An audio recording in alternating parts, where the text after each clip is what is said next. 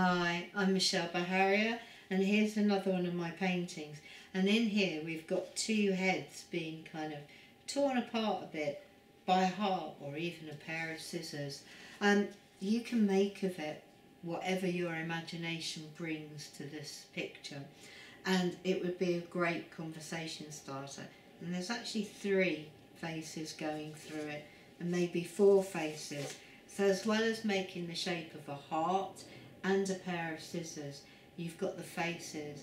And I made this painting in a really intuitive way. So a lot of my paintings are about our emotions, and it might be that sometimes you love people but you get torn apart and you get ripped apart, and in your head things get quite confused.